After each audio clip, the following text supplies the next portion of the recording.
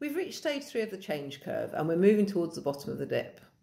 If you're on the negative curve, you're now at the bargaining stage. Many in the media are displaying this. It's week 4 of lockdown and they keep asking, what's next? Just tell us so we and the public know. They're negotiating with the government, who are resisting their efforts. As children across the UK will be negotiating with parents around school work versus playtime. And for some, this bargaining stage can lead to being fearful. Will I still have a job after this? What will that job look like?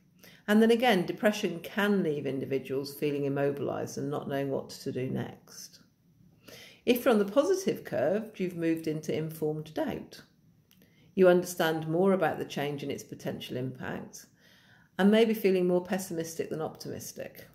Maybe having the same worries around your job as those on the negative change curve. It's understandable. As you have more knowledge, your doubts can become more real. In either case, effective and frequent communications are vital to move individuals through this stage, answering and addressing some of their doubts and worries.